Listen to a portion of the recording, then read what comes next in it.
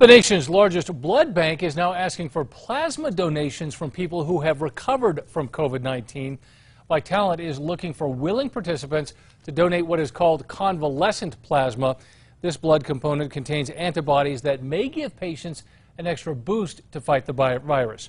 While there is currently no vaccine or proven treatments for COVID-19, the FDA has approved convalescent plasma donations as a promising new tool in the fight against the virus that could save lives. A donor must meet certain criteria first, including being symptom-free for at least 14 days.